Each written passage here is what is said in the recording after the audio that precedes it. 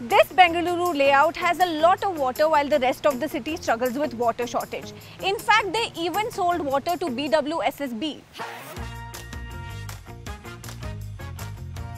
Our classic cottages layout in South Bangalore has saved every drop of water for more than a decade through these community sustainable initiatives. But how does this layout with 400 plus houses built across 71 acres have so much water? By community water harvesting. Community level water harvesting enhances resilience to droughts and water shortages.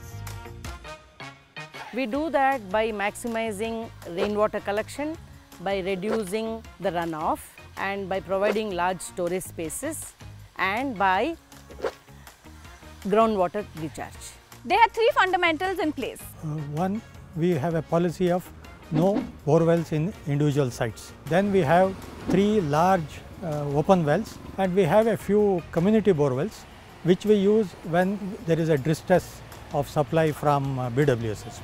This community started the 5 R's to save water more than a decade ago. Recharge, reuse, reduce, recycle and restore. So we have 70 plus community recharge pits. One of the pit you are seeing here, we restore the old wells that we have. Now the water can be consumed and can be used as a potable water. We use the water for our parks and common areas maintenance. Rethink and reduce, where we periodically run the campaigns how to save water, how to reduce the consumption of the water. We do the recycling of the grey water here. Here is the sewage treatment plant where we process 100% of the raw water.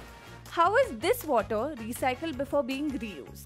Sewage of all the houses comes to this treatment plant that operates 24/7 and processes close to 350 KLD per day.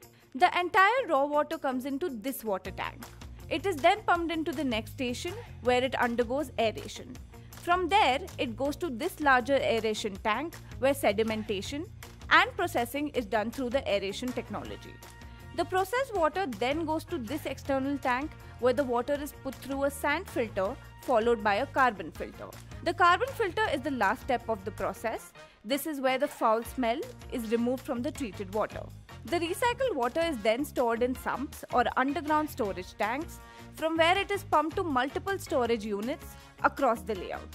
The STP runs on solar power, reducing the consumption of electricity during the treatment process. This community made some hard decisions. They managed water sustainably, and that's how you prepare for climate change.